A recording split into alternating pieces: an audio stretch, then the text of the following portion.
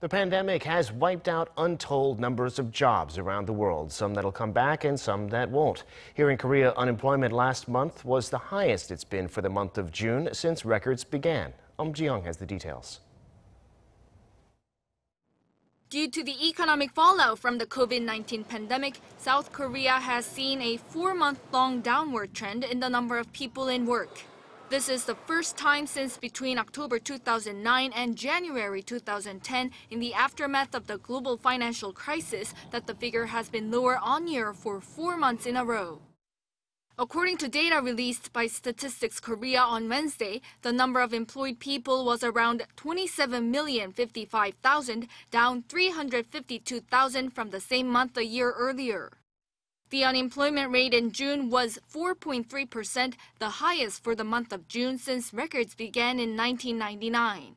The number of unemployed for the month of June also reached an all-time high since 1999. Apart from people aged over 60, all age brackets saw a decrease in the number of people employed and the employment rate.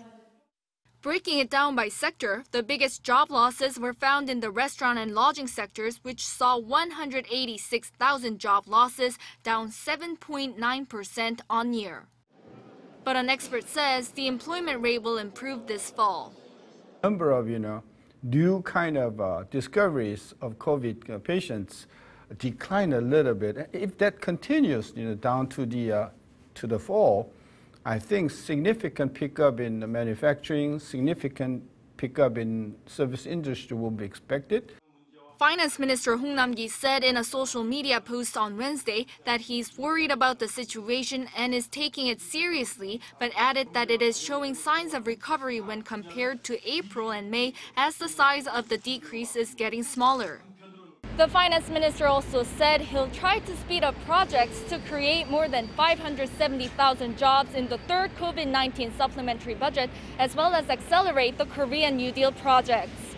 Eum Ji-young, Arirang News.